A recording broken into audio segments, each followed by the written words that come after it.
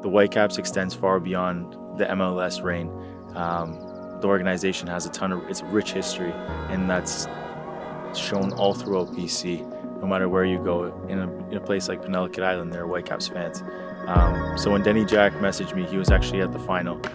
He said it would be a once-in-a-lifetime experience to have the trophy over here, and I felt it would be a privilege and honor to bring that piece of success over to this community and share this success with them.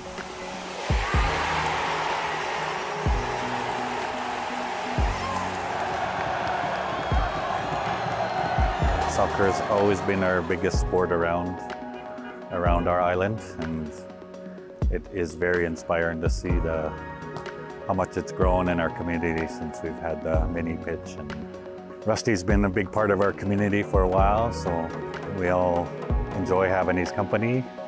And of course, you've seen all the kids having fun, enjoying his company also, and having that trophy over here is going to be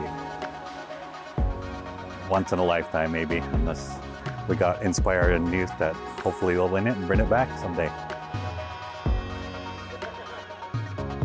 You know, Rusty's been a long advocate of Hope and Health and started with us 12 years ago. And as well as Penelakut coming into that 12 years ago, and Rusty coming over here and falling in love with it. And he's part of the community now, and that's what we want to bring in Hope and Health, is bring that community, one heart, one mind together.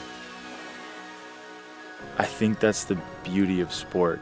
It brings so many people together, no matter where you're from, no matter who you are. Soccer's universal, and winning a championship makes it that much better.